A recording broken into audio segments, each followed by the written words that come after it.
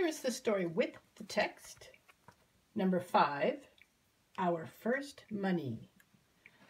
What kind of money did the first settlers use? There were no dollar bills or coins in the early days of our country. What did the settlers use for money?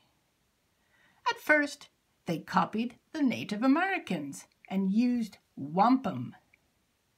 Wampum was made of seashells. The shells were broken into pieces with stone tools. The pieces were then rubbed until they were smooth and shiny. Dark shells were worth more because there weren't many of them. Things that were scarce and much needed in those days were also used as money.